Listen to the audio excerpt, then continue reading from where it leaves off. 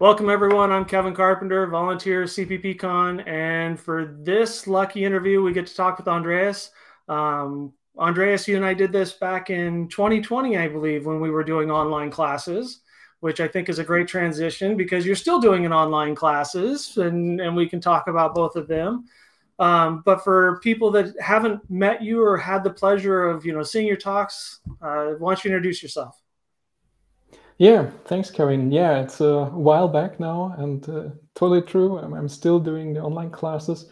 I'm Andreas Fertig. I work as a trainer and consultant for C++. Yeah, obviously, I also speak at conferences and provide workshops there. I've written a couple of books and a tool called C++ Insights, which will come up in my classes once you take one of them, and potentially of one of my talks as well. But we will see about that. I want to say I've seen you use the CPP Insights or C++ Insights. It's kind of a funny thing about CPP versus C++, but I've seen you use C++ Insights in a few of your talks. And just really quickly, what made you want to develop that as a tool? Because I'm lazy, and I started the tool when I prepared a talk way back for, I guess it was NDC Oslo, and I was showing transformation. So if you have a range-based for loop, what does the compiler do for you in the background? And the same thing for structured bindings and for lambdas. And while doing that, I learned how the output really looked. So I had to change it a couple of times. And I was thinking, well, if I change the input, I have to change the output. And can I script that? So I was thinking, I can hack together a Python script to make this for this one talk. And then I thought, well, let's look into LLVM and Clang. Well, that might turn up with something good. So give it an hour or two. Turned out that wasn't enough, but got this thing rolling. And so, yeah, initially it was really about, I don't know, 3 or 4 transformations. And once I had them, I saw, oh, it's easy to get more and more in. And during this process, I sometimes discovered, oh, that one also transforms and gives an interesting insight, but it was more a side effect of implementing something different. So in the end, what looks like readable C++ code is nothing else than an AST dump from Clang formatted in C++. But, well, yeah. I find it to be a good compliment, because it's just a different, like, I definitely use Godbolt for some things, but then CPP Insights, I like being able to see those transformations. So when we say necessity is the mother of invention, it's kind of cool how that came about. Yeah, and Matt inspired it. So Compile Explorer was the inspiration for putting it online that way. I think Matt's inspired a lot of things nowadays. Yes. So yes, it is. We're here about your classes, and the first one that you've got coming on is the Modern C++ When Efficiency Matters, and that's your pre-class, right? And again, both of your classes are online, so if you're traveling to CppCon, you could still do them online while sitting in the Gaylord the weekend before or after, but at the same time, well, actually, I think the schedule might be a little different, but wherever you're at, they're definitely worthwhile to join. But so talk about your first class that you're doing. So the first class is really about using the modern parts of C++ and in context where you need efficiency, where not simply say, well, I have a large computer, gigabytes of RAM or whatever, and I really don't care. I mean, that's nice. Okay, you can simply program and don't care about these things. That has its advantage. But I do a lot of stuff in the embedded world, and that comes with constraints, either time, memory consumptions, dynamic allocations, sort of these things. And in this class, we will use a good amount of C++ insights there to peek behind different new constructs. Over the years, I saw that understanding what a compiler does there helps you a little bit better deciding whether or not to use a certain feature or what impact it might have or haven't. And just last week, I did a class. It was not really focusing on efficiency. It was simply advanced C++. And one of the exercises or one of the slides I have that one for a long time now. They started asking me questions about the efficiency part, which was not really the part about it. And it was about move semantics. And down the road, I discovered, oh yeah, I know this, but this can be more efficient. So this is, yeah, all these learnings end up in this class. The different things we talk about at the SDL, if time's enough. A lot about the basic features or language features, and of course a little bit of move semantics. But yeah, what you can do there, if you try to keep it simple, of course you can always go very deep. You can buy Nico's book and learn more or less all about move semantics and maybe scared. And yeah, so it's all about giving you different ideas, different understandings for different parts where you can do something if you are interested in specifically, yeah, getting more performance, whatever that is for your domain. And while I have all the slides, goes for both my classes, they are highly interactive. So I try to cover the content that's vital to the class, the attendees, however they're mixed they are. And yeah, we can skip topics and we can go deeper usually. Yeah, that's excellent. And so I noticed, when I was looking and comparing the two different classes, it's like your modern C++ when efficiency matters, the basis is a C++ 11, and I imagine that you do a lot of things, maybe up to 17. But then that made me think of your second class, which is, the programming with C++ 20. And so, I'm going to spin it off. You can start with the efficiency in the current standards, and then you can learn all the new stuff with C++ 20 and put it together. So really, people want to take both your pre and post class to get the full benefit, right?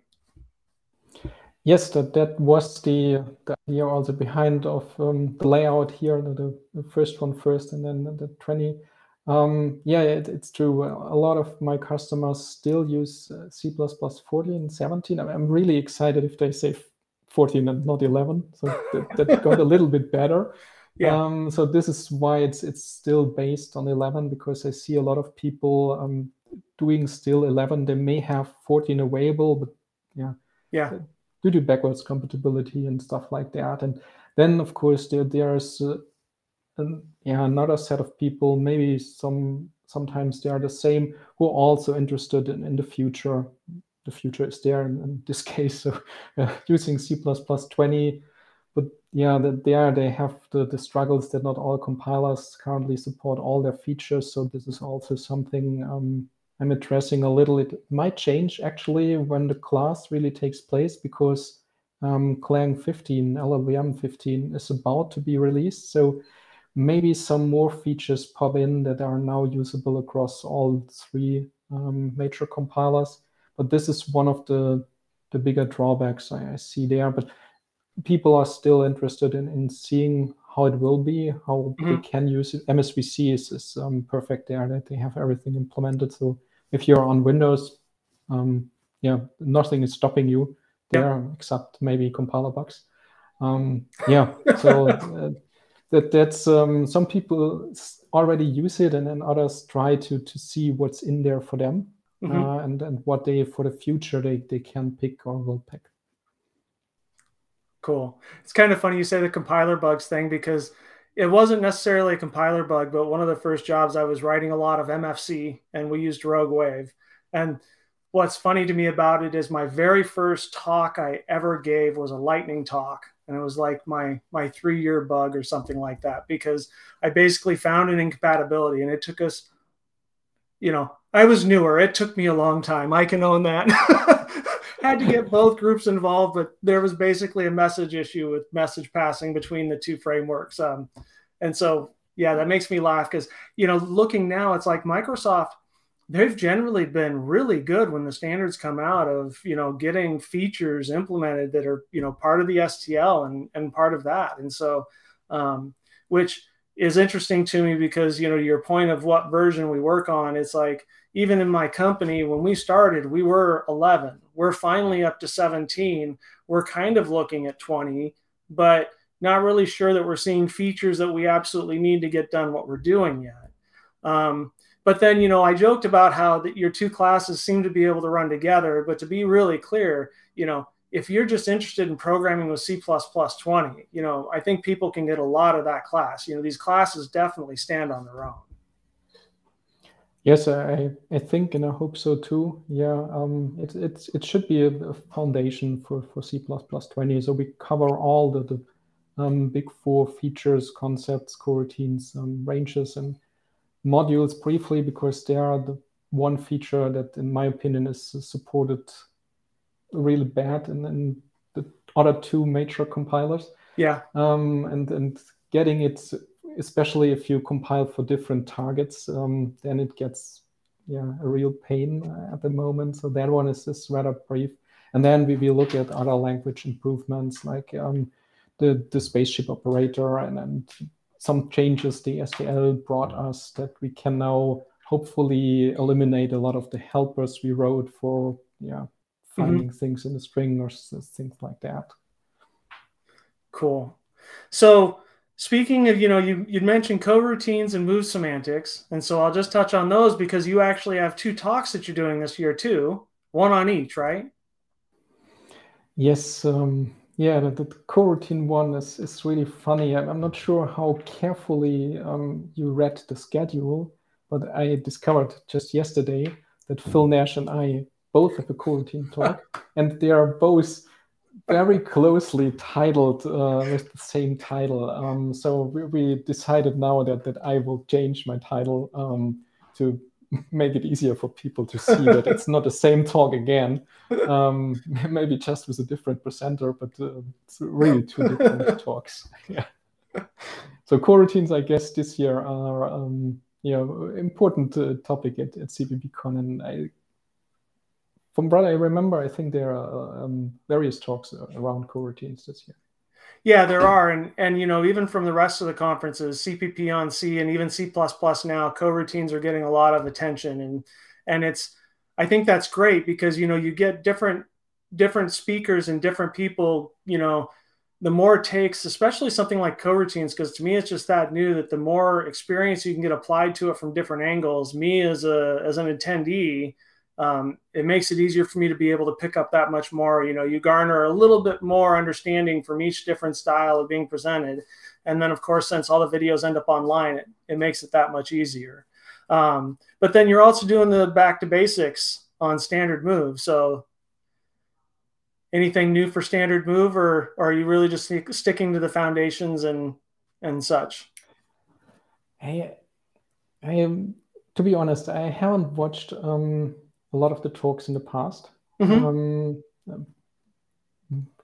For reasons to not be biased there. Yeah. But I assume I have a kind of different perspective in explaining move at this point, and because it's also a back to basics talk, it's really the focus to cover the basics and give attendees a good understanding of what they can do and try to keep it simple. So if you wanted to skip the talk, then just listen to simply implement your move members and let the compiler do the rest. That's usually good enough for a lot of things. Otherwise, there's the efficiency class. But I really want to clean up with a couple of things I heard in all my classes where people sometimes believe or think still crazy things about move semantics and what happens in the background. So I try to give people a good understanding there. And a little bit of a spoiler alert, I hope I manage it, but currently I'm in the I'm in the progress of writing another book. I started this idea of notebook C++, so short books about C++ topics, and the first one was templates. And the second one is move semantics, and I hope I can get the first still in-work version ready for CppCon. So at least I'm working on it. So let's see when the video comes out and the talk comes out whether I'm ready with that or not. Congratulations. Writing is not easy. I mean, I find writing code hard sometimes. Writing about writing code, that's a whole another level. But then if you're a template programmer, it probably would be natural because you're writing about writing code. That's true. Oh, Andreas, I appreciate your time this morning. I would say I look forward to seeing you at the conference, but since you won't be on site, at least I'll be able to visit your talks online. And I really appreciate you giving me time because, yeah, I haven't gotten to see you or chat with you since our last time in 2020. And so hopefully I'll catch you live at one of the conferences here next year between one of the 3 or 4. Yes, yeah, thank you, Kevin, for doing that. And yeah, I look forward to maybe meeting you in person at one of the conferences. Well, online is cool and great, yeah, but maybe sometimes. If not after CppCon next year, I'll have to swing by after my visit, you know. Yeah, if you come to Germany. Yeah, sure. There we that go. would be nice as well. All right, thank you, Andreas. Have a great day. Thank you, you too. Bye-bye.